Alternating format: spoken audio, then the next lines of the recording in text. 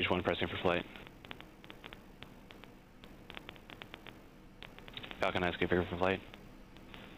10, 9, 8, 7, 6, 5, 4, 3, 2, 1, ignition. Lift off of Falcon 9.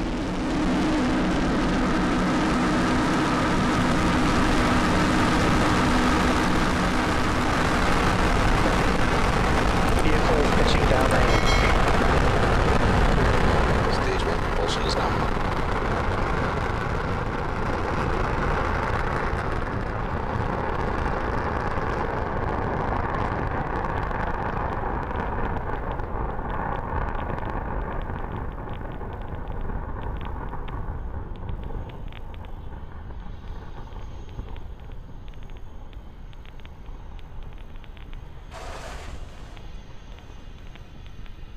Power and telemetry nominal. As you just saw, Falcon 9 had an on-time liftoff through the fog Acquisition signal, from Vandenburg Air Force Base. Approaching max Q. Vehicle is supersonic.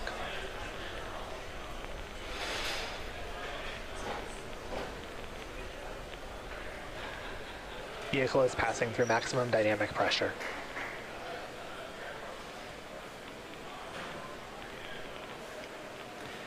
We now have 3 events coming up in rapid succession: main engine cutoff, stage separation, and second engine start 1, or SES 1. All of these things you can follow along with on the timeline at the bottom of your screen.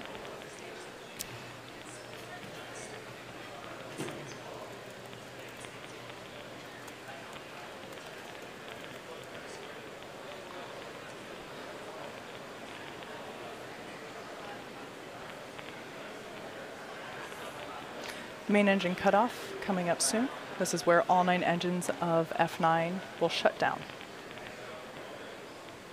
Trajectory is looking good.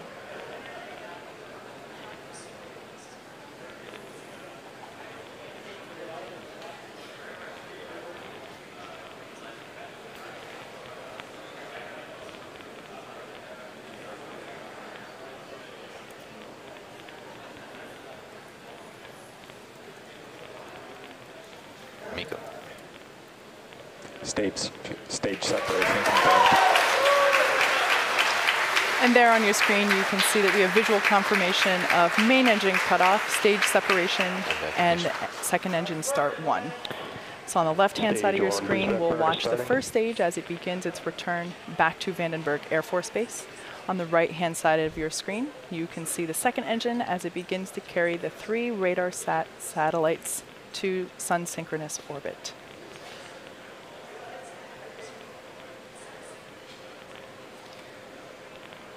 So boost back burn has begun. There you just saw fairing deployment. It's a pretty cool shot of the fairing flying away. And we have about 10 seconds left in the boost back burn.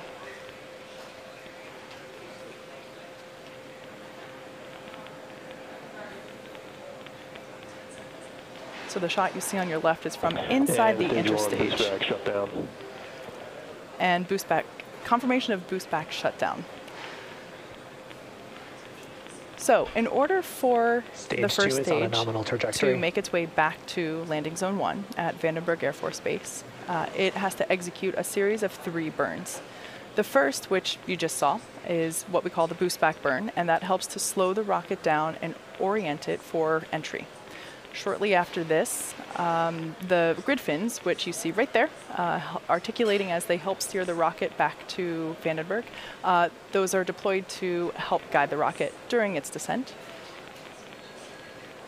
Following that, Falcon 9 executes its entry burn, and that slows itself down before hitting the dense part of the atmosphere. The entry burn actually cuts the first stage speed almost in half. So that's what will be coming up next at about the T+6 minute mark. The third and final burn that stage 1 will execute today is the landing burn. Happens to be everybody's favorite burn, and that takes place just before touchdown as the booster touches down softly on the ground. So if you happen to be in the greater Vandenburg Air Force Base area, I recommend that you head outside because you are very likely in range to experience the sonic boom that comes with re-entry.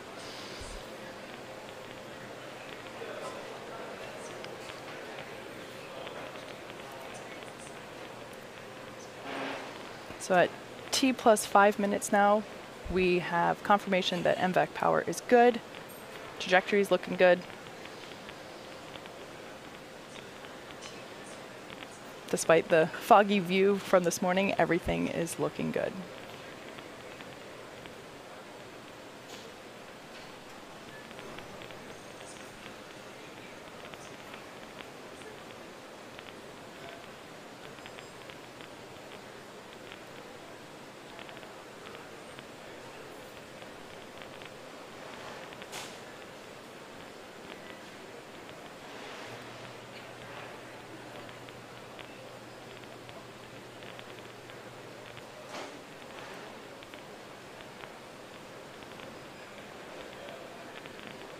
We are 10 seconds till entry burn.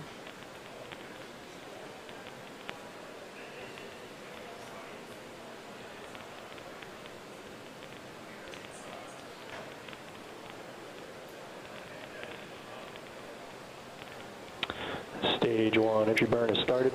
Confirmation that stage 1 entry burn has started.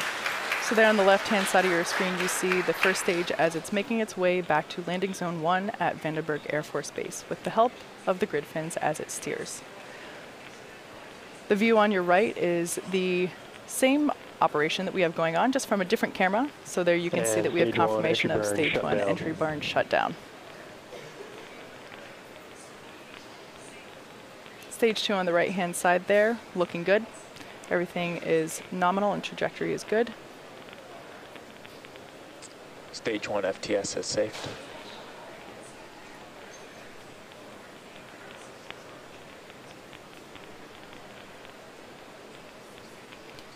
Slowly but surely you can see the layer of fog reapproaching on the left-hand side as we have a view from the top of the first stage rocket looking down the rocket towards the engine section. You heard the call out for stage 1 transonic.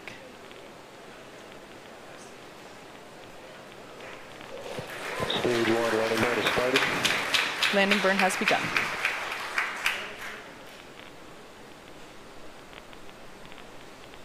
Due to the fog, we might lose the video as it touches down, but stay tuned.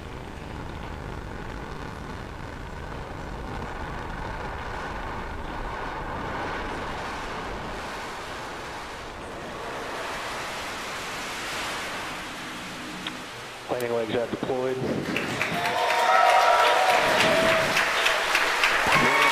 Okay, there you can see. There you can see, again through the fog, but at least a little bit more clearly this time, Falcon 9 has landed at landing zone 1 back at Vandenburg Air Force Base.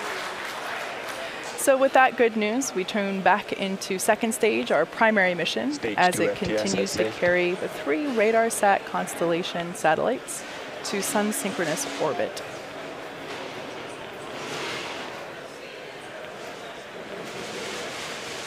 That's a shot of the MVAC nozzle as it burns through. And there we had confirmation of second engine cutoff, or SECO. So now we're just going to wait for confirmation of second stage good orbit. GNC confirms good first orbit insertion. All right, we have confirmation that we have a good orbit for second stage. Now, we're about to enter a 40-minute coast phase, so we're going to take a break, but we're leaving you with an animation that shows where we are in the coast phase. We'll be back at about T plus 49.5 minutes for a second stage relay. Also signal Vandenburg as expected. Also signal Hawthorne as expected.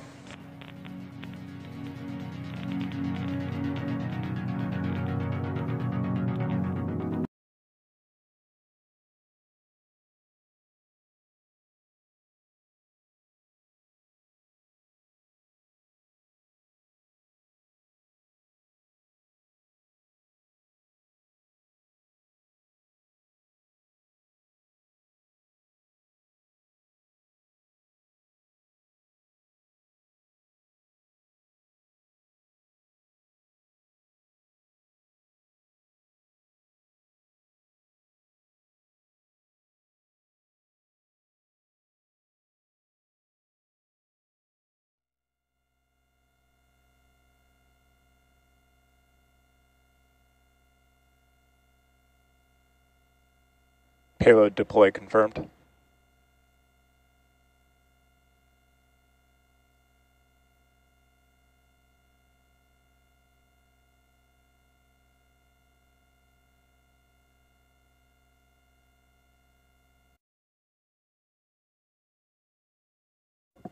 Payload 2 deploy confirmed.